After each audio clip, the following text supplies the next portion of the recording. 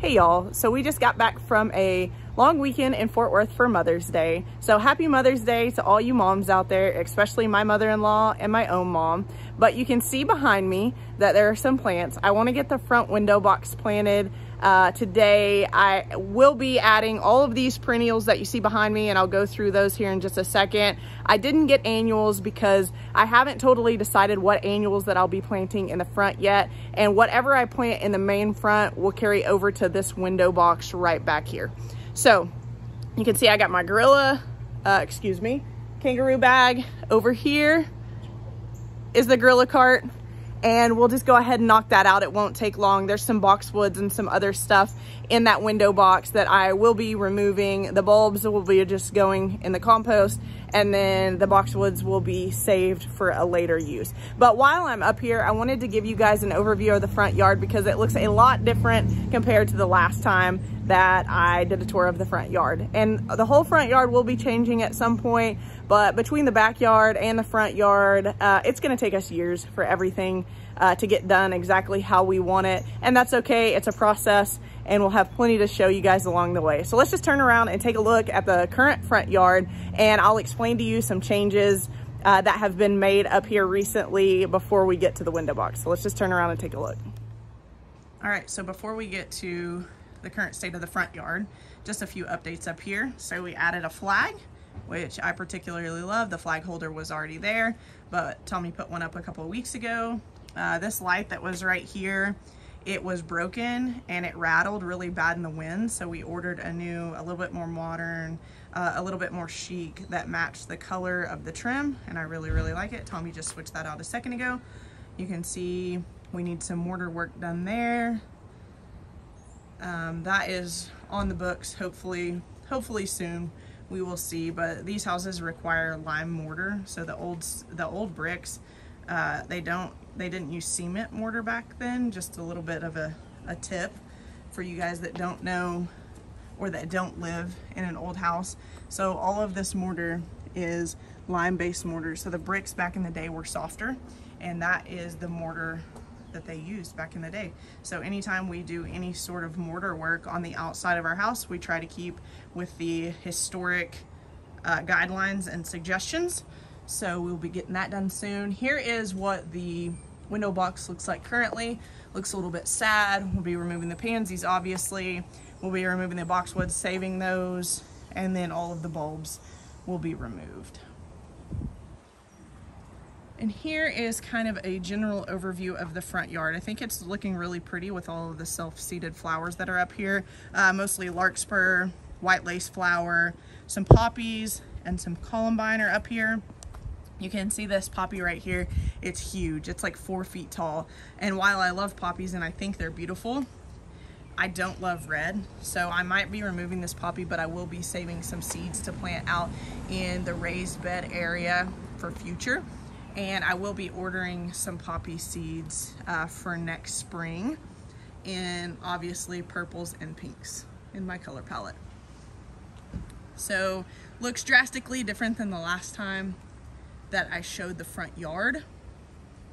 Here is some columbine up here. It's one of the few yellow colors that remain. The feverfew has pretty much fizzled out. Some of the sedum down below here still has the yellow blooms, but it's mostly purple and white. You can see here that I haven't removed the pansies yet. That is on the list for to-dos, but I haven't decided what annual I'm going to plant up here for color just yet. I think I will go with petunias because I really like petunias. You can buy fewer of them because they get so large. Probably supertunias, honestly. But we deal with budworms so bad here that I just really don't know if I want to fight the budworms. Last summer, we planted white petunias at the other house, and I just battled the budworms all year long, all summer long. Some foxglove there, right here. For those of you guys that don't know, foxglove is very, very poisonous to humans and animals. Tucker doesn't come up here much, and he doesn't show any interest in it, so I'm really happy about that.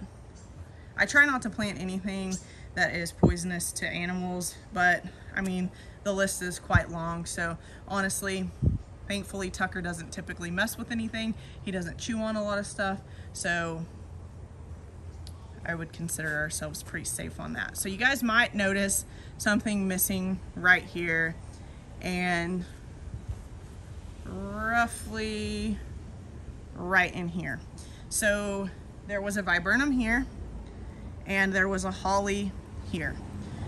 My gardening style is I don't like anything to obstruct the front of the house. The reason we live here is because we love the architecture of the house, and I want to be able to see it. So this viburnum took up quite a bit of area up there, so we removed that, and that wasn't salvageable. And then the holly that was removed over here was a fairly large holly, and I really wanted to remove it and transfer it to the back. But unfortunately, there are some electric and water lines over here in this area, and it was just too much of a risk to attempt to transplant, so it just got removed. I don't like to do that because it was a fairly large holly, and I really wanted to save the money and repurpose it in the back, but it just wasn't worth the risk of what we could tear up underneath the ground, digging it up, and still risking that it may not survive anyway. I think this is a really pretty view right here. You can see some pink there mixed in. But you know, these are just all self-seeded flowers mostly. And the larkspur just goes crazy and does so well up here. This side of the yard just looks a little bit different.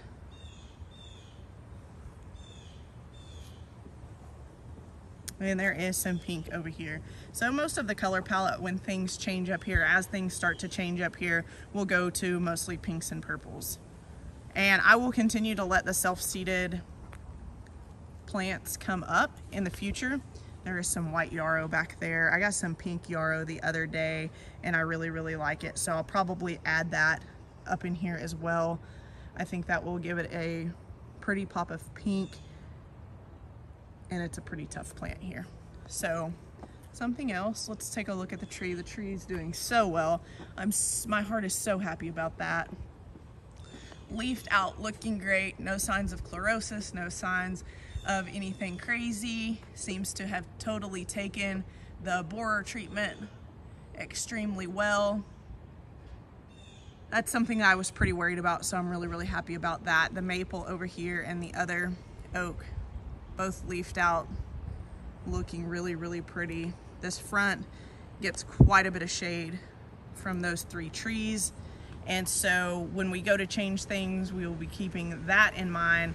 But over the years, most of this front will change, and I'm really looking forward to it. I think it's beautiful right now, but it's just not my style. So I'm really looking forward to getting some things changed up here, but it's probably going to be a while, at least probably, I don't know. We still have so much stuff to do in the back that I don't even know if it will be this coming fall or if it will have to wait until after that.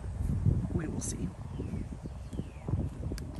Okay, so something else is the gate. So the people that made our gate knocked it out of the park, and we're still waiting for the opener, but so happy with the gate. It is roughly 5 feet high by 11 wide. And I just wanted something, I know I've mentioned this in a previous video, but I just wanted something that was a little bit more modern, a little bit more streamlined.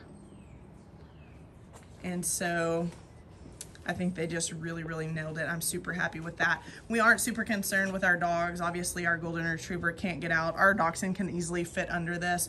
Our neighbor's elevation is higher, and so that is as low as we could get that gate without adjusting all of this elevation over here on the neighbor's side. But it works totally fine. Richard, he doesn't try to escape, so I don't particularly worry about that. Okay, well, I think that's pretty much it as far as updates on the front. Like I said earlier, not a lot has happened, but let's just go ahead and I will set up my camera. We'll go over some of these plants that I'm planting. You can see here, you're probably thinking there's not that many plants over there, and you're right, there aren't.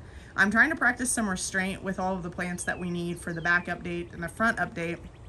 I'm just trying to practice a little bit of restraint, which is easier said than done, not to pack this thing totally full. And when I decide on the annuals that I'll be planting up here, I will also be planting those same annuals over here. So we will see. We haven't had many sunny days lately, and I really need to pay attention to the lighting that this gets.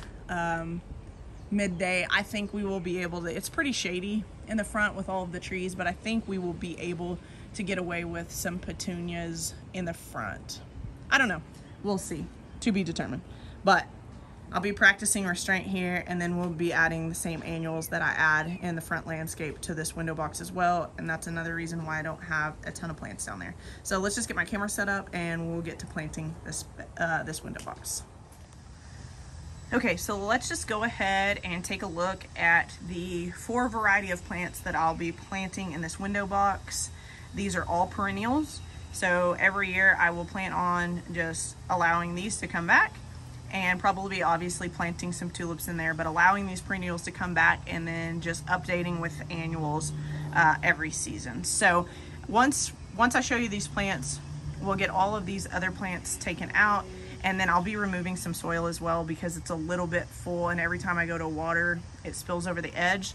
So we'll do that as well, but let's just go ahead and take a look at some of these plants. So Dulce Wildberry Heuchera, sun to shade. The height is 10 to 14 on these guys. Most of you guys are probably super familiar with Heucheras, and they do so well for us here in our area, and I love this deep purple. Painted Japanese Fern, it's a shade plant, 8 to 12 high and 12 to 18 wide. Most of you guys probably remember that I planted these in the back window box, and they are slow growing, but they're starting to fill in back there. And this tiny blue mouse ears hosta. I really like this. It's shade, and then 6 to 7 high and 12 wide, so it stays relatively small. I think it's really, really cute. And then lastly is going to be the variegated vinca. Just needed a trailer in the front up here. So those are the only 4 varieties that I'll be planting, and then we'll be planting annuals in there for each season as well, including tulips, pansies, and then whatever I decide to plant out in the landscape this season. And then I also need to show you guys the back window box. It's starting to fill in, and it's starting to look really good.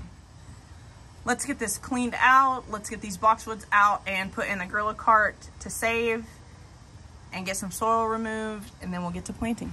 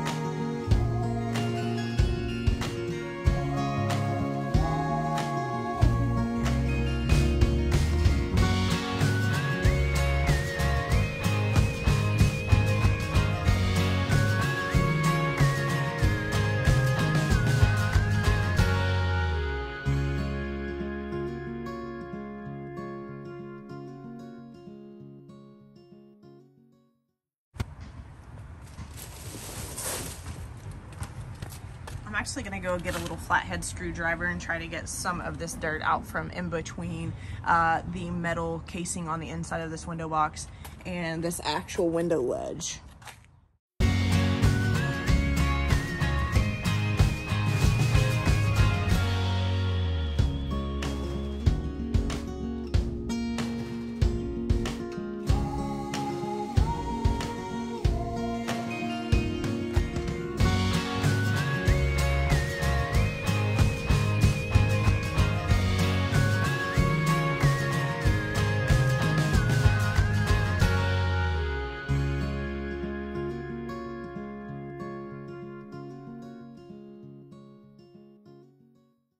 So you can see here that these are two, sorry for the shaky camera work, these are two separate window boxes, and there was just some soil back behind here, and the bottom of this, there is a protector, a piece of wood that protects the house, but I just didn't want the damp soil to be sitting on that, and the supports underneath are also wood, and I just don't want those to rot out. So I cleaned all of that out from back behind there.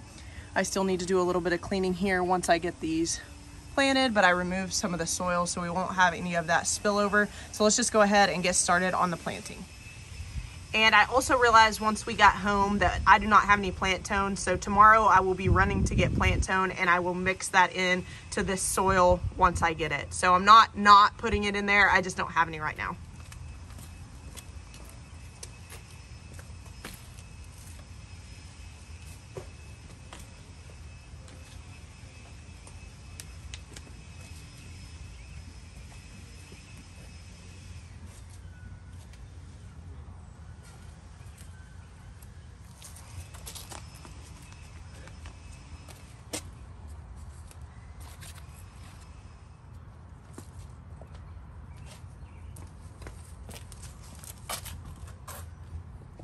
Okay, so let me show you guys what I have set up here. Remove this bag.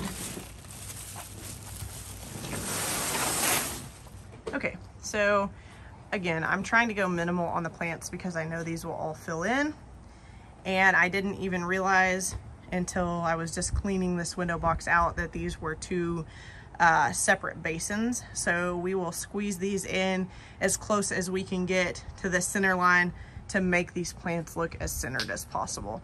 And then anywhere you see some open space will be filled with annuals at some point. Let's get to planting.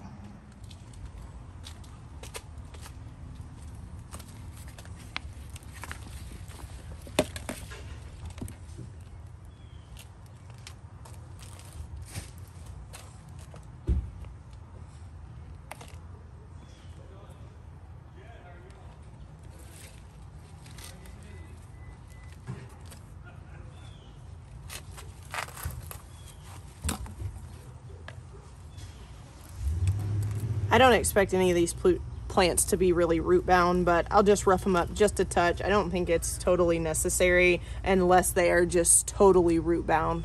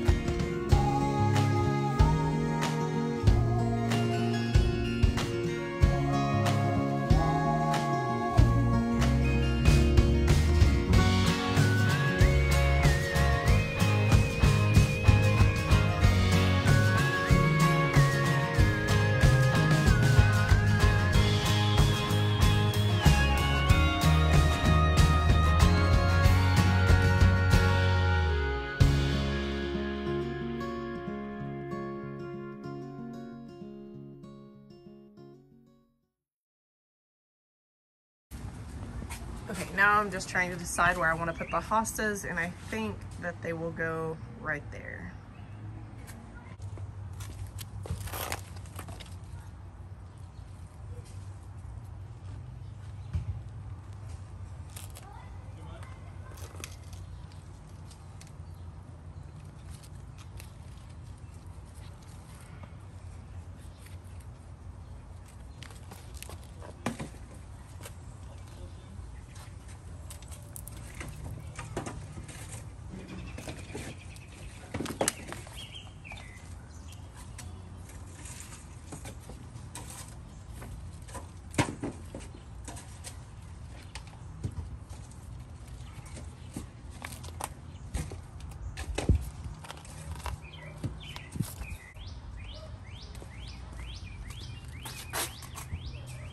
Okay, so this is the final. I need to get it cleaned up just a little bit. And I know it looks pretty sparse right now, but it will all fill in. This is all the dirt that was in between the box and the barrier of the house. So I'll get that cleaned up.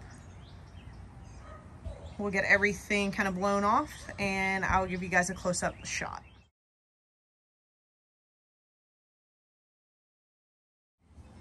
All right, here is the final product. I really like these little mouse ear hostas, and they're getting ready to bloom. The painted fern, the veining of the painted fern plays on the purple of the heuchera, and I think once everything matures, it'll look really pretty together. I wanted some variegated vinca in there for the white aspect of it, because there'll be plenty of white, purple, and pinks in the front landscape eventually. So there it is. And once, like I had mentioned earlier and a couple other times, once we decide on the annuals for the front, some annuals will just be popped in some of those empty spots to fill in. And these are all perennials for our area. So with the exception of the vinca, probably won't come back, but everything else should. And then we won't have to do this every year, and we can just add pops of annual color, which is the goal always. So let's go back in the back and also take a look at that window box that we planted probably a month and a half ago at this point. Well, here is the back window box. It's starting to fill in really nicely. I love the airy wispiness that the wire vine provides. It's starting to go crazy back here in this window box, and everything's just looking really good. The painted Japanese ferns there, the fire hostas, I think that's the name of them. I'll have to double check that. Purple velvet plant, Dalestrain heuchera, a variety of heucherella. I'm not sure what it is. It was there when we moved in. But overall, looking really good. I'm super happy with it. Wire vine is one of my absolute favorite plants after maidenhair ferns. So everything's looking really good. This one over here is starting to kind of drape over the side, but very pleased with that. And I hope within a month's time, the front window box will start to look like that as well. So as you can see, we are running out of daylight. I don't know if I will get this video posted today. I'm filming it on Mother's Day, so I'll say happy late Mother's Day just in case I don't get this video posted tonight. But that's all that we have for today. I hope you guys enjoyed it. We'll be doing the setting of the hanging basket probably this weekend. We intended to do that today as well, but we got back a little bit later than anticipated. So that is all we have. Thank you guys so much for watching. Please like and subscribe. Have a good one.